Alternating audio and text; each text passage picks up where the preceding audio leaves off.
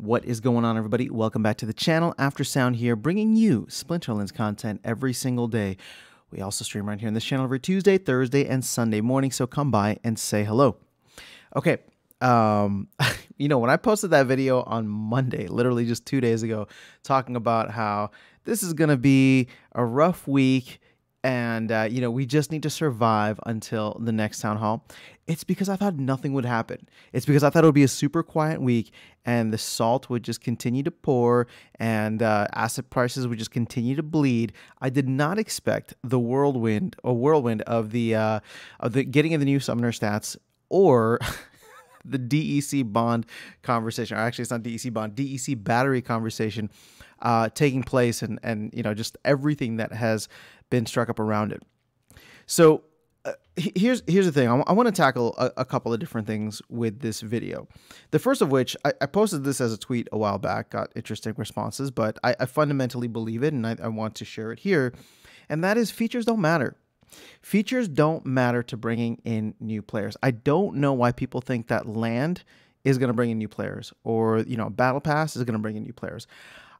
It will keep current players, and it will keep the players that do come, and it will maintain interest for players who've been here for a while. It will keep things fresh.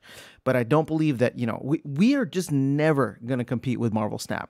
We're never going to compete with Magic the Gathering Arena. We don't have the resources to do that.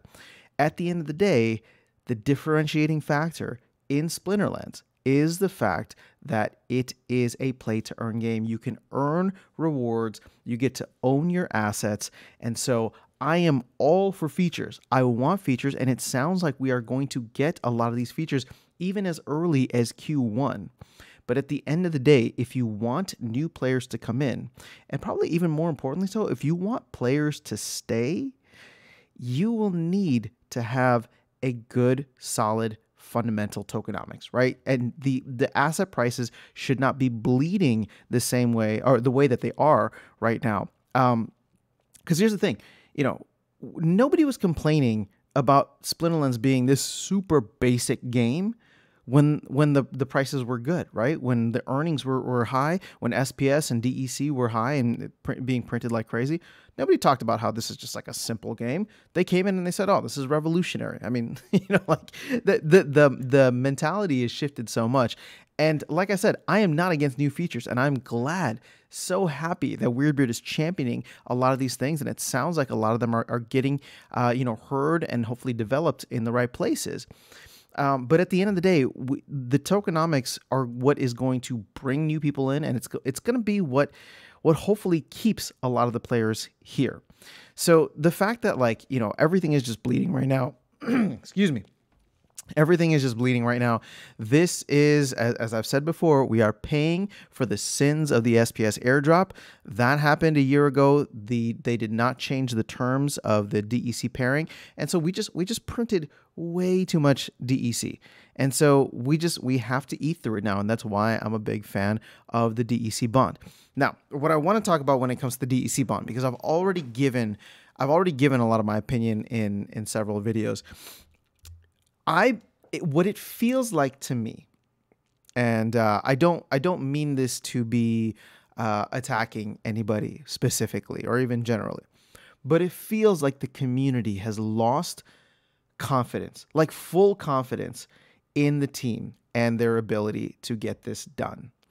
And so it just feels like any proposal that is put out there that attacks or tries to tackle the tokenomics issue is going to get met with the same kind of vitriol that I'm seeing right now. And here's the thing. I understand.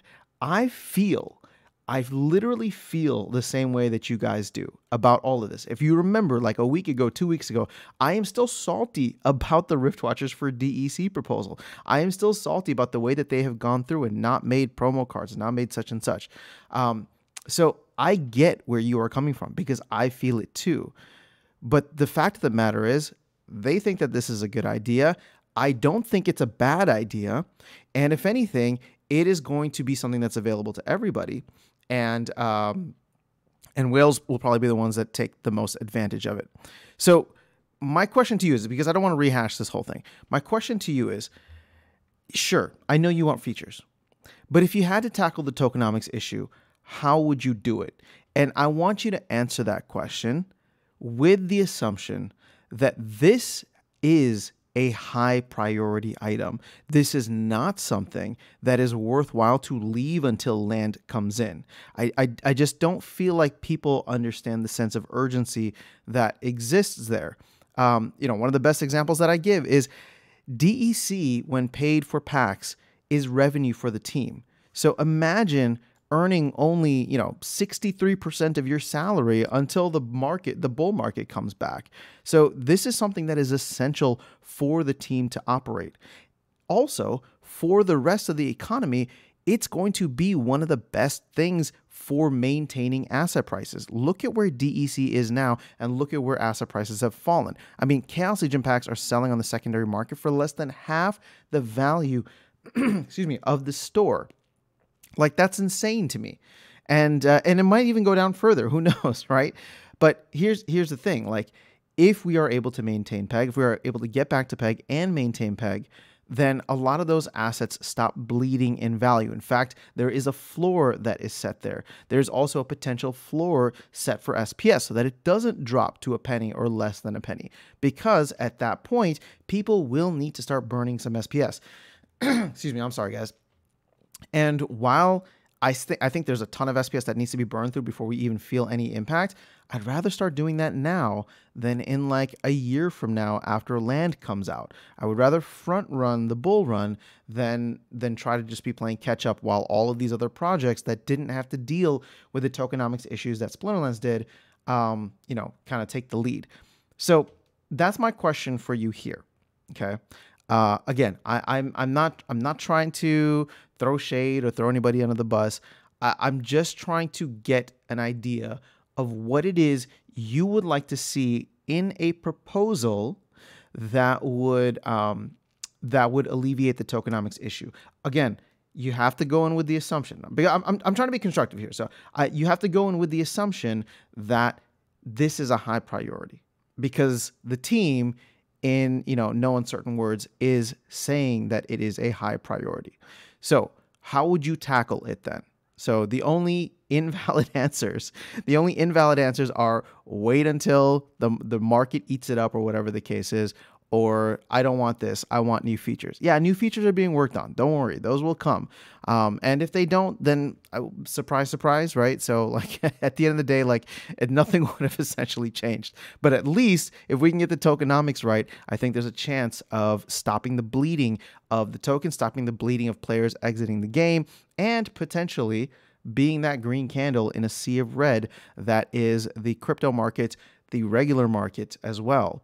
So again, I'm just trying to get a better understanding of where you guys are and what it is you want to see done for tokenomics. Now, I will start just to show where I'm at with this. What I do want, or what I would have wanted, was stuff that is a value add in game and not necessarily DeFi related. But I am an investor first, right? So I don't mind the DeFi stuff, and I think that this is an easy way to go about it.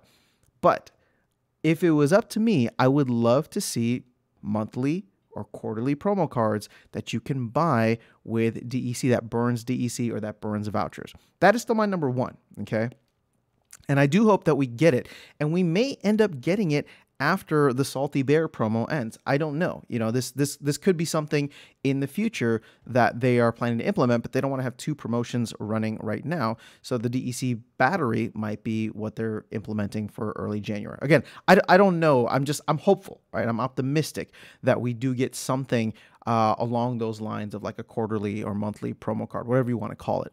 But at this point in time, I will settle hard for the DEC battery idea, because I plan on taking advantage of it. I have a guild that is not maxed out, and there is immediate utility for me to take that. I don't view it as a pre-sale. If you're buying it for land, then sure, you are taking that chance. But you don't have to buy it for land. You can go and burn DEC now, get an extra discount, and go and upgrade your guild. And hopefully within Q1 sometime, guild alliances. So let me know your thoughts in the comments below. I just want to have a discussion on this and get a better idea, because there's a lot of people who feel really negatively right now, and once again, I'm trying to tell you that I feel the same way as you do. And if you watched my videos from 2 weeks ago, there's a reason, or 3 weeks ago, I mean, there's a reason people call me Papa Bear now, right? So it's funny that I feel like I am defending this. The irony is not lost on me that I am now feel like I'm championing this and having to defend it as a good idea. But as I said, I don't think it's the best idea. It's not my favorite idea, but it's also not a terrible idea. And I would rather get the ball moving on this and hopefully work towards better things in the future. So that's all I have for you guys. Let me know your thoughts in the comments below. I will catch you all in the next video and see you around the game. Take care.